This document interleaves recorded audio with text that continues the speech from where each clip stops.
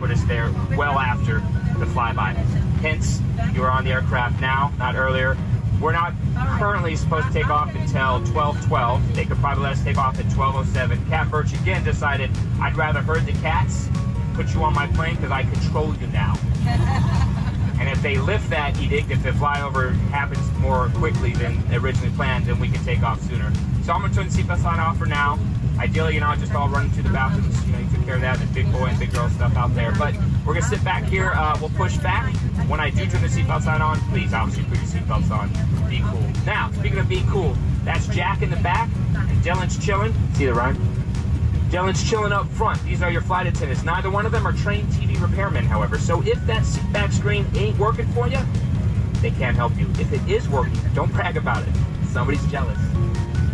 Up front, I got Chelsea, my first officer. She's going to land us down in the nation's capital, so you can judge her landing. She'll love that I said that. She just said no. No, not really. Also, I want to thank you if you paid your taxes to the U.S. government. I'm Air Force trained and experienced, so thank you for that. It's return on your investment day. See you guys down at DC.